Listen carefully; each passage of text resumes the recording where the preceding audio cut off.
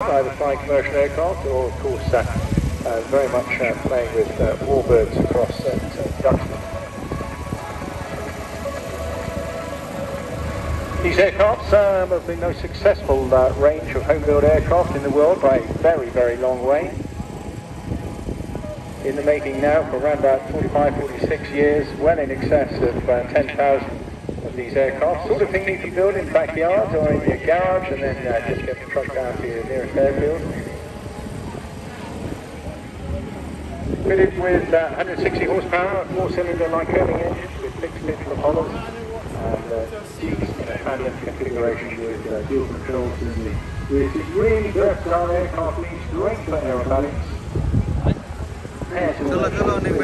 Satisfying thing to do as well.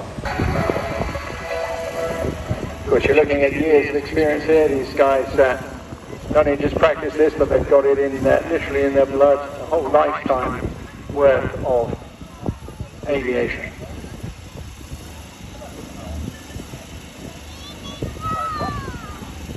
And the smoke, of course, not just for aesthetics purposes, it is also a safety factor as well. When the aircraft split apart, it is the best way to relocate your partner. And of course, they're not the easiest aircraft to see.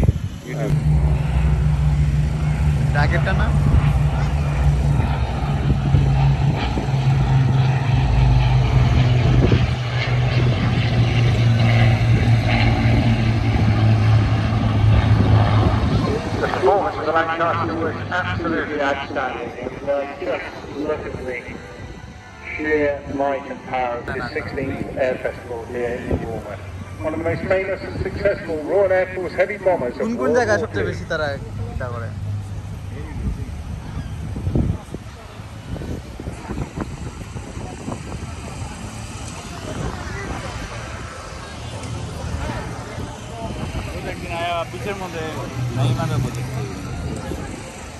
A massive legend that lives on through the work of the Battle of Britain Memorial Flight. Of course, it's been a tough year for them, and we think of the troubles they've been through during the course of this summer.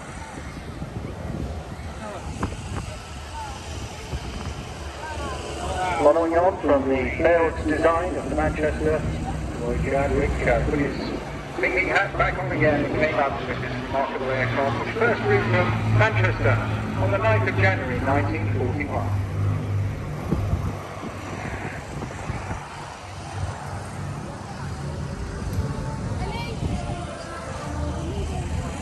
It's hard to imagine that that was just a couple of years, of course, after the war itself started, and then 2 years before that, the most populous aircraft in the Royal Air Force was actually the Blenheim.